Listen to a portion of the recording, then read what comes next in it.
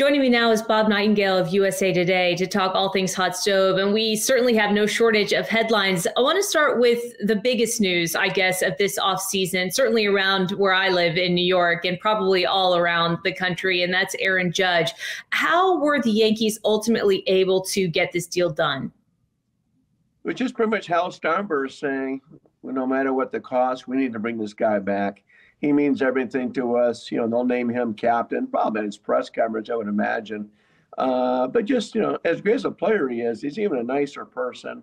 The face of that franchise, no matter who they try to replace him with, it wasn't going to be Aaron Judge. So I think it was just a matter of, whatever it takes. And, when the Giants, went up to 9 years at 360, the Padres even went up to 10 years at 400. Aaron Judge didn't want to leave the Yankees. They certainly wanted to bring him back. There are fewer more iconic uniforms in sports than pinstripes. Obviously, it's been well documented the value that he brings to the Yankees franchise. Like you said, such a nice guy, such a personable guy, and really handle things the right way in terms of betting on himself. But for Aaron Judge, on the contrary, outside of the money, to be tied to such an iconic, storied franchise for so long, is this a deal that really made sense for both sides?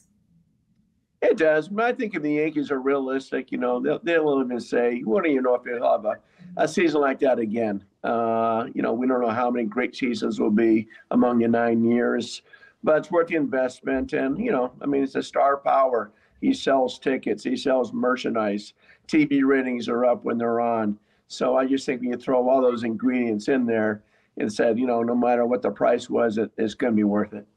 What sense do you have, Bob, of how serious it could have gotten with San Francisco? Obviously, it doesn't matter now, but even though Aaron Judge seemed to say all the right things and do all the right things, there was a little bit of murmuring, some speculation that he might have been frustrated at times with the Yankees, particularly over the last couple of months heading into the postseason. Do you think that San Francisco was at one point a realistic possibility? I do. There was a growing sense of optimism by Giant officials Monday and Tuesday. They were getting good vibes from Aaron Judge in the camp, and I think they knew too that they would have had a blown the Yankees out of the water. Xander Bogaerts want to go back to Boston, but when the Padres offered him $120 million more, it kind of leaves you no choice. I think the Giants would have had to do something real crazy too, just to get Judge there. I think it would have had to be a colossal amount of money to leave on the table for him to choose the Giants or the Yankees. And to your earlier point, Bob, fewer sources of motivation are bigger than when your future's on the line. And everybody really gave him so much respect and kudos for betting on himself. He turned in a heck of a season. What is realistic now for Yankees fans to expect next season and the season after that? Well, yeah, we'll see. They got to build around him. He was there last year, and they got bounced, swept by the Houston Astros in the ALCS. So, they're going to need some more pitching. They're going to need an outfielder like an Andrew Benintendi, maybe better luck health-wise. We'll see about the bullpen now with Chapman gone. They're going to need some more help besides just getting Judge, and I think it's going to take more payroll. I think they're going to have to go over the luxury tax to get the kind of team they want. You've been covering sports a long time, obviously been covering baseball for a very long time. Is this one of the better bet on yourself stories that you can recall in terms of taking a decent amount of risk and going through last season? It certainly is. Money-wise, it's got to be. We were talking going from $13.5 million to $360. That's a $147 million push right there. So that part's got to be a record. Xander Bogaerts bet on himself too. The Boston Red Sox offered him extension, which would have made a 3-year deal for $90 million. He turned out to $280. So he did quite well himself by gambling on himself. But yeah, it was a lot of pressure. Max Scherzer did that years ago. The Detroit Tigers turned out a big contract, got about $80-90 million more with the Washington Nationals. So I think teams like it too, when a guy's willing to bet on himself. It shows that he's going to be very, very motivated. And usually those people have monster years, which Aaron Judge did. What is that deal? What does that Xander Bogaerts deal say about the Padres? That they don't care about losing money. It's unbelievable. They were offered Judge $400 million. They offered Trey Turner 342. Their owner is the nephew of Peter O'Malley, the former Dodger owner. And, I mean, he's a wealthy man. He's a billionaire, but so are a lot of other owners. They don't have a big market, 27th largest market in the country, but he does not care about losing money. He just wants to have a World Series to leave that as his legacy. And, of course, the Padres never won one. Just going back to New York for a minute, how should both Mets and Yankees fans ultimately feel about what happened last season in the postseason? I mean, being around here, living in New York, we were really saying at one point, whether it's naive or silly or not, or many fans just wanted to wish it, that the World Series is going to be a Subway Series. And yet we saw them fall woefully short in the postseason. I mean, what should New York baseball fans think about the way that the Yankees and Mets ultimately performed in the postseason? Well, I think for the Mets fans, there's a little letdown at the end just because they didn't beat out Atlanta for the division. It's like, now a wild card team. So I think they kind of brace themselves, like, okay, they brace themselves not to go to the World Series, and so it was still a great year. Now I think they had the same expectations as the Yankees. For the Yankees, of course, it's different. Anything shy of a World Series championship is a disappointment. I think they both share that same goal this year and the same expectations some of the fan base does.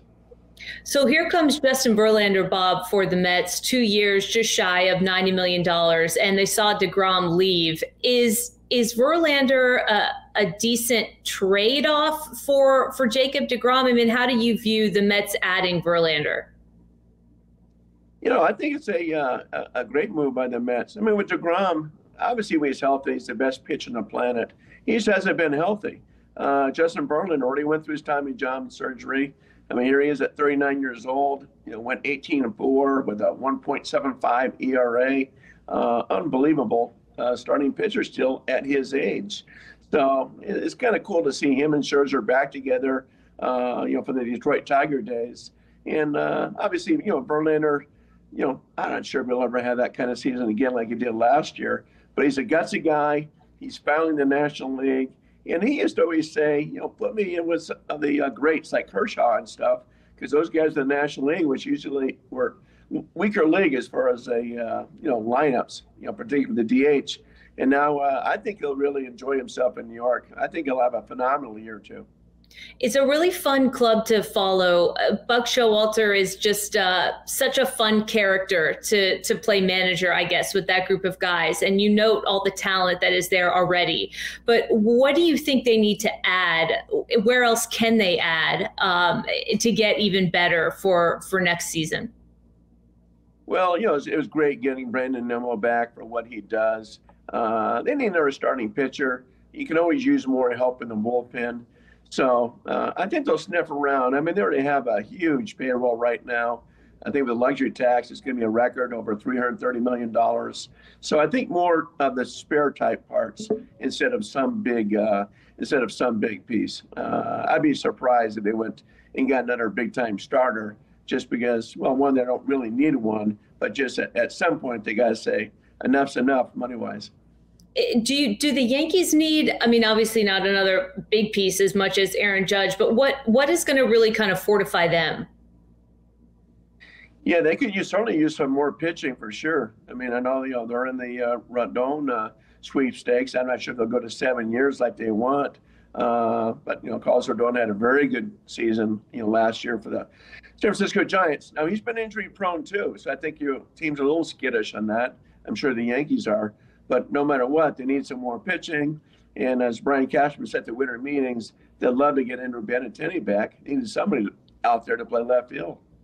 It seemed like, Bob, Yankees fans were kind of going back and forth, vacillating between, oh, the problem is we don't have enough pitching, and, oh, the problem is we don't know how to play small ball. We've got all these home run hitters, but when they go cold or when Giancarlo Stanton's not around, all of a sudden we have problems offensively.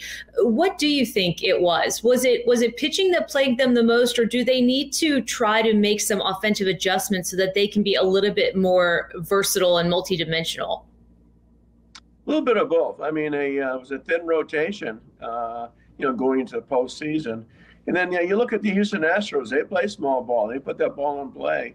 And the Yankees drought, really hit them. I mean, you're absolutely right. It's either, feast or famine with the home runs and strikeouts.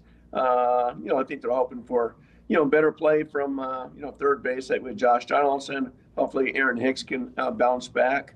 But yeah, but that's the way they're built. They're built for the home run ball, and they're going to live or die by that. And, hopefully for their sake, when come postseason time once again, that those guys are hot at the right time. In today's MLB, is it better to be built to be a team that has a lot of offensive firepower, that's a home run hitting club, or is it better to be built for a team that can manufacture runs when they need to?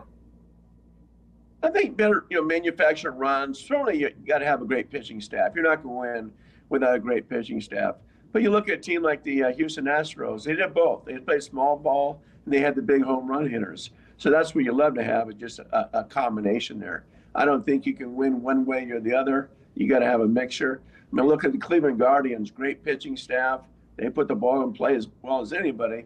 Without those home run thumpers, it ended up costing them in the playoffs. You mentioned DeGrom's health and availability, Bob. How concerned should Texas be with the number of starts that he was able to make last year? I mean, like you said, when he's healthy, he's the best in the business, but we haven't seen that be the case. No, that took a gamble. I don't think anybody thought that he was going to get a 5-year contract. Look like more of a 3-year type contract, 4-year maximum. And here's another guy that, bet on himself by opting out. So we'll see. I'm sure they're hoping, the worst is behind them. They got a safeguard here, protect that arm. So, they said for 5 years. I think realistic, they're hoping for a good, say, 3.5 years. I'm not sure if they really believe we're going to get 35 starts a year, out Jacob DeGrom for 5 straight years. What landing spots do you see for Carlos Correa, and how much cash do you think he could potentially land in a deal? I mean, would it exceed that of what we just saw with Xander Bogaerts? I mean, Bogaerts' contract was stunning. That was the most stunning contract we've seen this winter so far. I don't think anybody thought he'd get $208 million. I mean, the Red Sox offered $160 in comparison. So if he's getting $280, Correa is definitely getting over $310, $320. The national landing stop has got to be San Francisco Giants. They already showed they got $360 million to spend. They need star power. As great as the franchise has been, attendance has been way down. Last year, they drew the fewest fans in their new ballpark since it was built, about 15 years ago. So I would think Correa would be the perfect spot there. I know the Cubs are in on him. I can't see the Cubs outspending the Giants. We've touched on some of the bigger names. Are there other players that I'm not thinking about that general sports fans or baseball fans might not be thinking about, who are players that could ultimately make a very big difference on a team? You still got Senga, the Japanese pitcher, big time starter. So he'll make a difference. And we haven't even touched the trade market yet. That's going to happen. Sean Murphy of Oakland, he should be dealt at some point. He's the big chip as a catcher. And then we'll see. I mean, then you start dealing with prospects and everything else to see who's available. The Milwaukee Brewers said their 2 top starters are not available, Corbin Burns and Brandon Woodruff. Maybe reach down to get Lopez from the Miami Marlins. We'll see. But, the trade market really hasn't started. We'll start to see that develop here in probably the next week or two. Just generally, are you surprised to see so much money being tossed around by these big name free agents? Is there anything about this particular offseason that has resonated for you, that has surprised you about how different the landscape might look next season, or how much money these guys are fetching? Just remarkable what we've seen so far. And like you said, there's still so much more to come. Yeah, stunning. I mean, they've had over $2 billion in this free agent market already. It's probably going to approach, $3 billion by the time it's over. Rob Manfred said that they had almost $11 billion of revenue. They just sold the rest of their BAM technology, the streaming rights, for $900 million. So that's $30 million per team. The money's, the game is flush with money, and the owners are spending it. I mean, outside the Oakland A's, there's not one team that say, hey, we're cutting back, we're keeping the payroll the same. Everybody's talking about increasing payroll. So the game is in a healthy place, in your opinion? I mean, I know that's always the knock on baseball, right? What's America's pastime? But the money, the numbers would seem to indicate that there's still a tremendous amount of interest in the sport. No, absolutely. It's a long season. Obviously, you don't get the TV ratings as a NFL, not even close, not even an NBA. Baseball realizes how powerful the NBA. Not the NFL is. That's probably America's pastime, to be honest. But yeah, the sport is very, very healthy. And tell you what, with these new contracts that are being thrown out, maybe some of these young kids now, these great athletes, will say, you know what, instead of NFL or NBA, let me take a crack at baseball. A guy like LeBron James with his athleticism, you figured he would have been a great, power hitter. He probably would have been an Aaron Judge type player. But so many great athletes, United States and the world today, maybe baseball throwing out that kind of money will be a recruiting tool for these kids. It's a fascinating idea and great insight with what's happening right now after these winter meetings. Bob Nightengale of USA Today, thanks so much for taking a couple minutes. Sure, my pleasure. Thank you.